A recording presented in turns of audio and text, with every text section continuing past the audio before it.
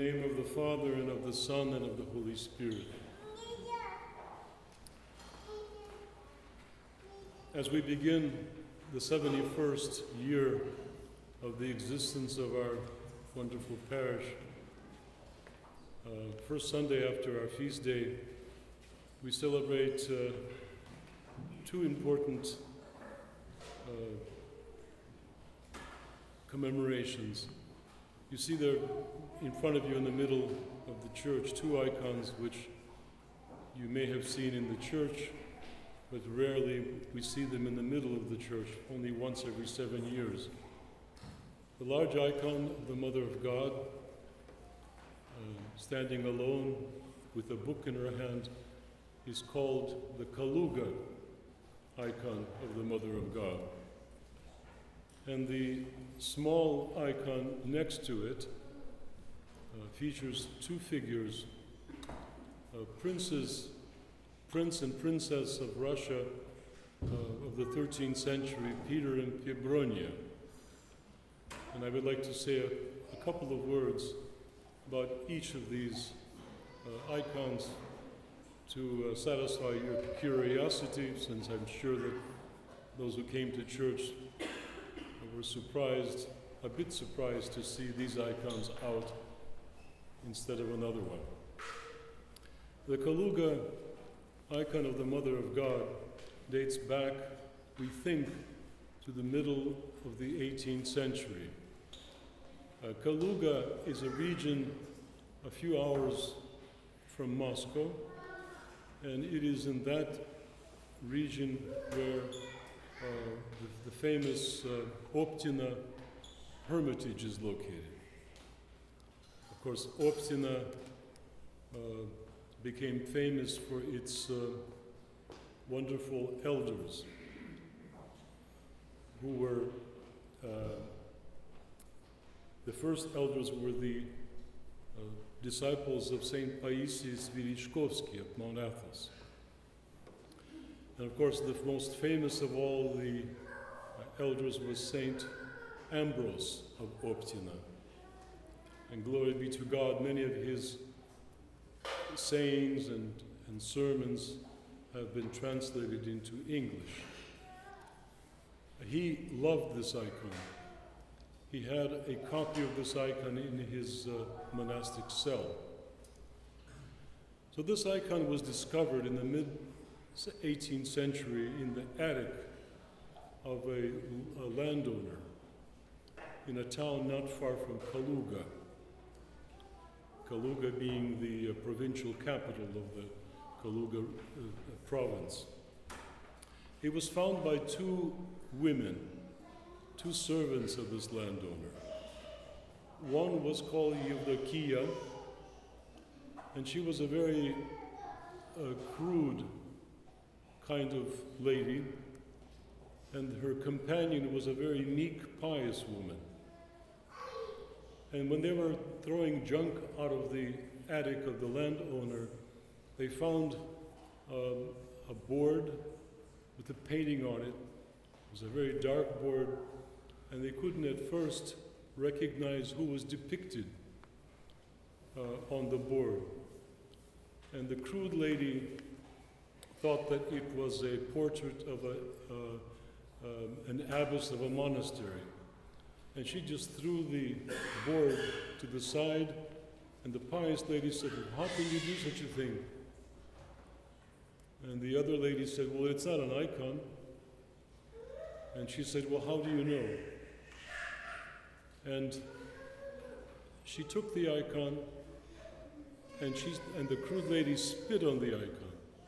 And as soon as she did it, she fell, she lost consciousness and was temporarily paralyzed.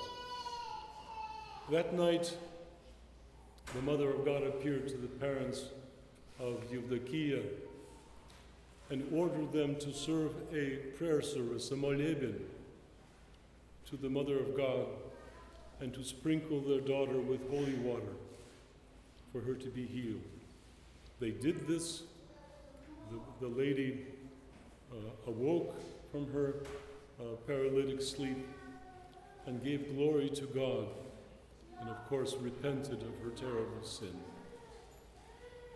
This icon was cleaned and taken to the local church, and when Napoleon was invading Russia, the people of the Kaluga province all gathered in this church and prayed fervently that the Kaluga province be saved from the soldiers of the Napoleonic army. And sure enough, it was.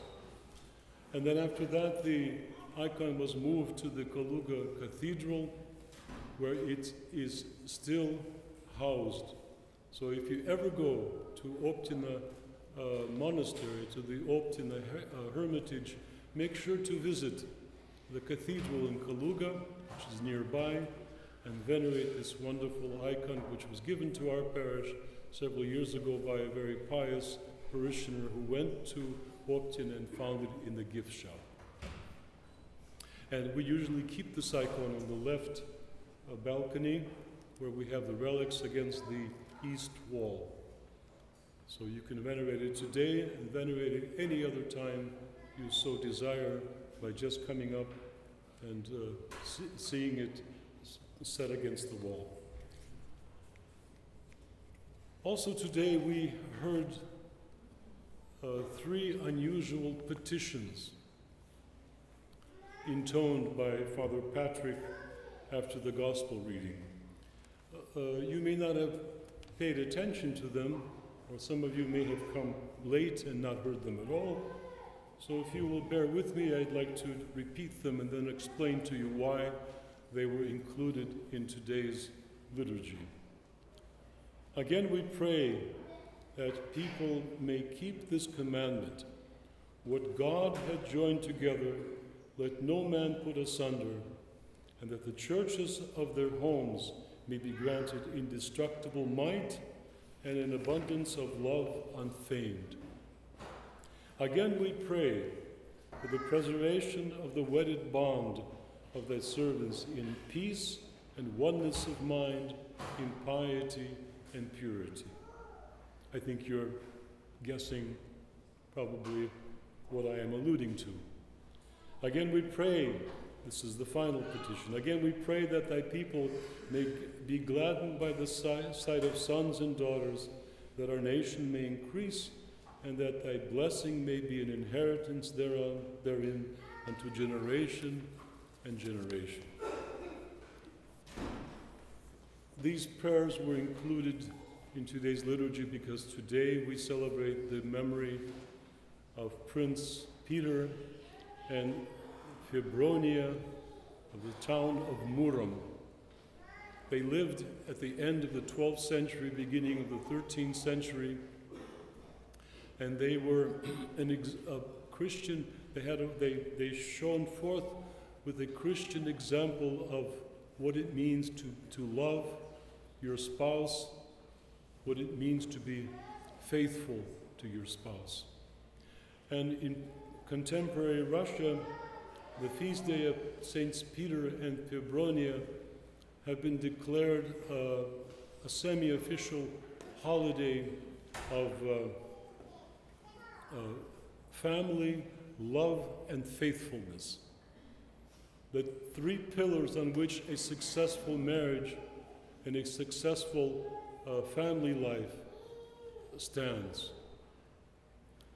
It is very important for us, dear brothers and sisters, to have these wonderful examples of married life, to inspire us to do better in our own marriages.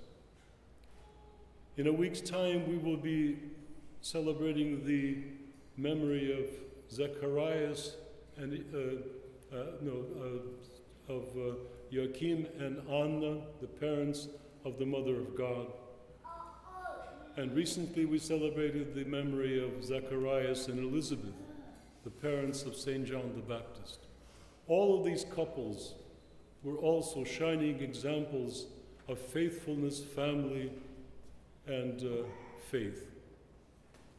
This is so lacking in our day and age, when marriage has become almost frowned upon by many, where cohabitation has taken the place of marriage for many couples, even Orthodox couples, who have been so to say, unconsciously brainwashed by the propaganda of our new, so-called new normal, of the social norms which are being propagated by the mass media.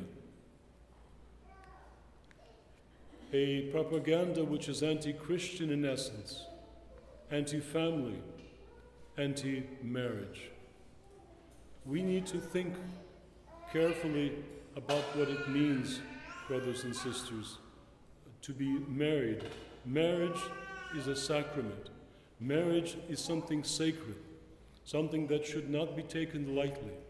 Marriage is something which should be built not on a foundation of sand, but a solid foundation of Christian living, of Christian faith and faithfulness.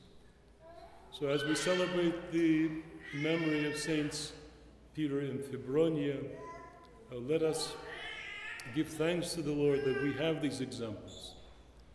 And I urge you all, when you get home, to read the lives of Saint Peter and Febronia and be inspired by their example. They overcame all obstacles to be together, and even in death, they were buried together.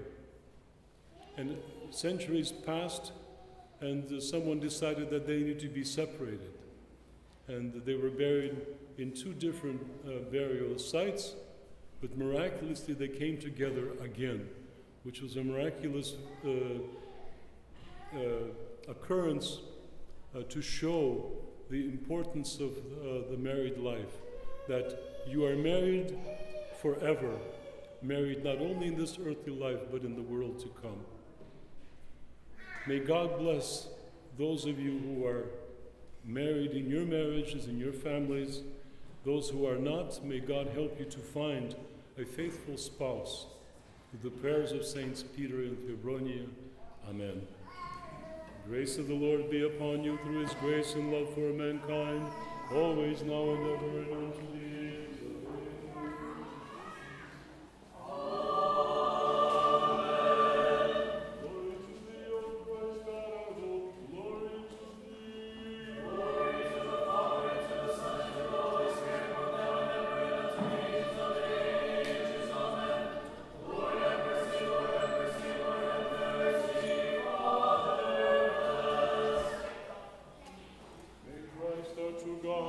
From the death and the intercession of his most pure mother, of the Holy